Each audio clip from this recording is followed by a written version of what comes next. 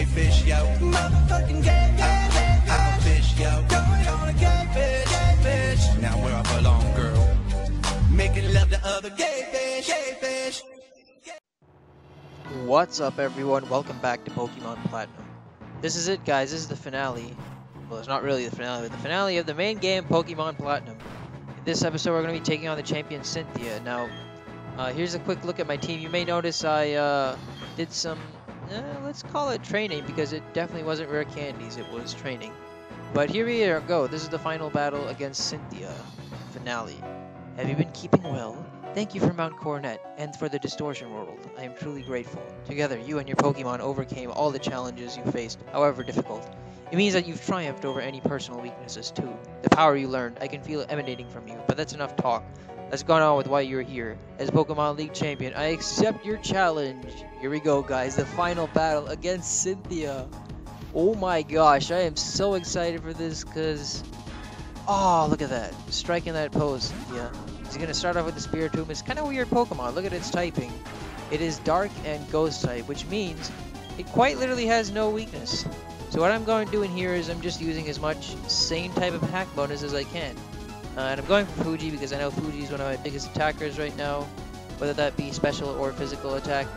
But Fuji is basically one of my hardest hitters right now. And yeah, as you guys can see, yeah, the levels were definitely necessary because I just couldn't beat that Garchomp. I'm sorry. That Garchomp is just so strong. And with my team, you know, I try to use a less overpowered team, if you know what I mean. Really, a team that's not really as used in Pokemon battles. And I just couldn't do it because Garchomp would literally be faster than all my Pokemon and one-hit kill them with Earthquake. But I'm actually out of PP here on Flamethrower, which is kind of annoying. I do have some elixirs in my bag, but I can't use them in battle, so I'm going to have to take a minute to heal up Fuji here. I probably should have done that, actually. I probably should have used some elixirs before starting off this battle. But anyways, she's going to go out to Milotic here, so I'm actually going to be switching the hair out of here. Because I don't want to deal with that Milotic with Fuji out there, because we kind of need Fuji for a couple more Pokemon.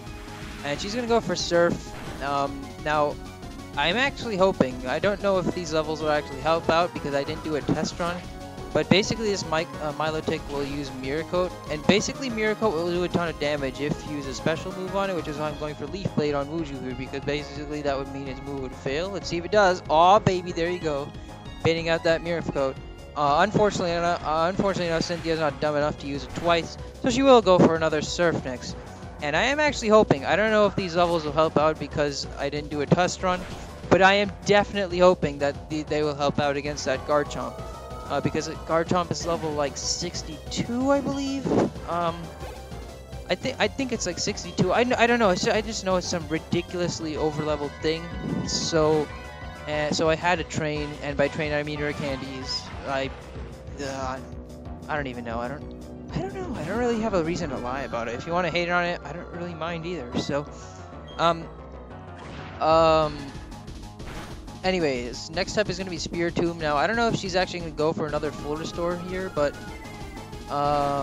basically, alright, yeah, okay, so apparently she's not going to go for a full restore, but, so it looks like that, there goes Spiritomb, second Pokemon down, and we still got none of ours down, but we do have two that are fairly weakened, so, not doing too bad so far, but next up is going to be Garchomp. Now this is the moment of truth, guys. This is when we see if Vanilla is actually faster than Garchomp, or it can survive an Earthquake. Otherwise, we're pretty much screwed. I don't think we're actually going to be faster than it. Oh my gosh. Yes, we are! Oh, baby, here we go. We can actually get off the Ice Punch and hit that Garchomp's dick. Oh my gosh, hit him in the dick with it. Oh my god, barely killed it. Oh, damn it. Oh, man, that sucks. I probably won't be able to survive Dragon Rush, so this is going to be it for Vanilla. But we did do a ton of damage, and we were able to be faster than Garchomp now. So that is awesome. Unfortunately, Vanilla, that's the end for you. So we're going to have to go for Pacific, the backup plan here.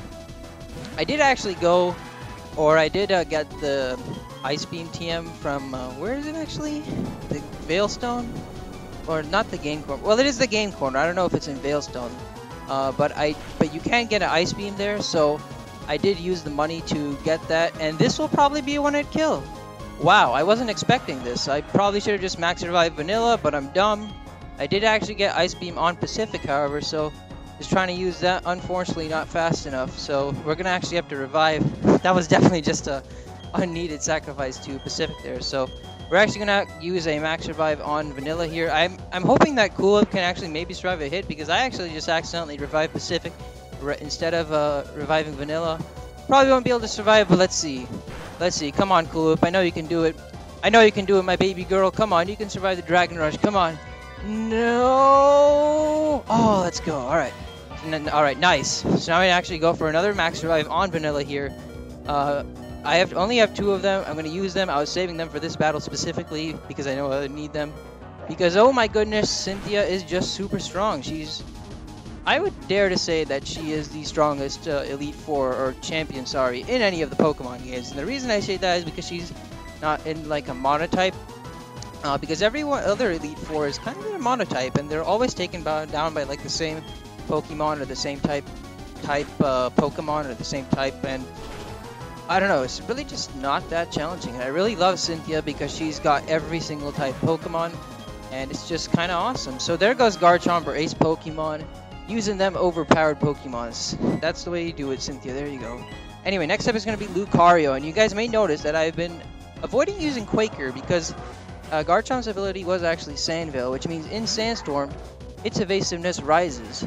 And because Quaker throws up a Sandstorm every time it comes in a battle, I basically didn't want Garchomp to have that advantage over me. So next up is Lucario, basically kind of threatening here, Lucario, because it's one of our highest level Pokemon, and level 60, and it does actually a ton of damage to Quaker, but we do survive it, so we can go for a Earthquake and survive an Aura Sphere, and we can hit it with a super awesome overpowered Earthquake.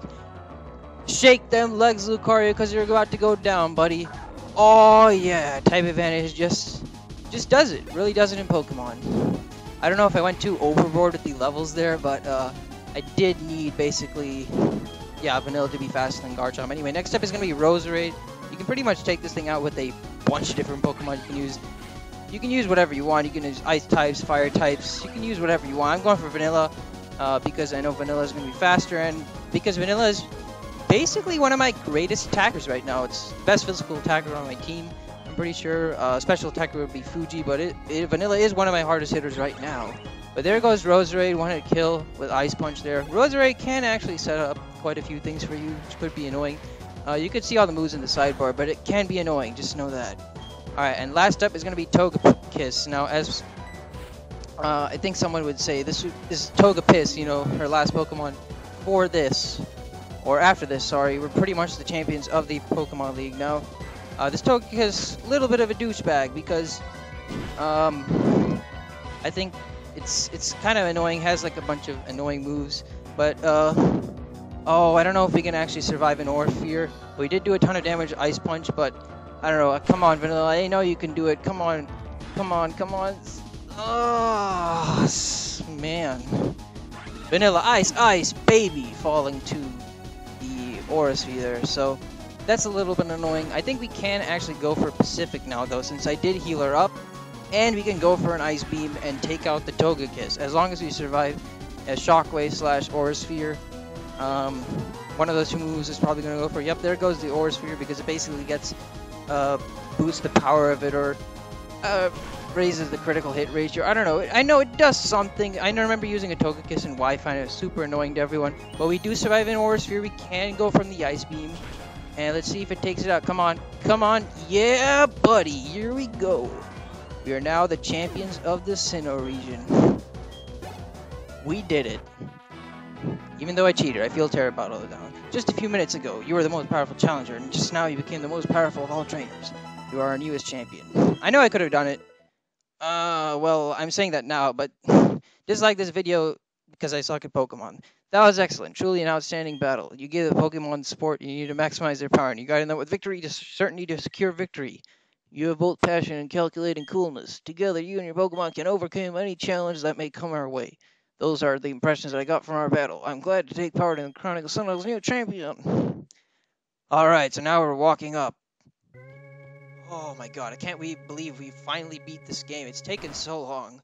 Well, I mean, there's still the post game. I have to decide whether I actually want to have the time to do that, but we have basically beaten the game. How do you guys like the new intro, by the way? Gayfish. Do you guys think of that? I put Gayfish in the intro with the new, like, custom icon. I'm trying to divert from the fact that I didn't cheat to do this. The room from ahead is the Sinnoh Hall of Fame. Kunal, your last battle was splendid. Oh, hello, Professor Rowan. A child I enlisted for my Pokemon next project has come this far. It's only natural that I come and witness a child's crowning glory. Kunal, I shouldn't call you a child anymore. You've grown into a real champion. Professor, you still enjoy the enthusiasm your kid brings to you, don't you? Kunal, please step this way. Professor Rowan, please join us. Okay, so here we are heading into the Hall of Fame. So yeah, I'm not sure if I want to do the post game, but I don't know. If you guys want to see me do the post game, there is still a lot of stuff to do in Platinum, so please let me know if you want it. Anyway, if this is your last time here when I became champion, then yes, that would be quite a long time ago. Oh, really? Alright. Oh, welcome to the Hall of Fame. Are you trying to say, like, Cynthia's old? Your names will be recorded for posterity here. What you're leaving behind in memories of your adventure so far. It's time to be recorded.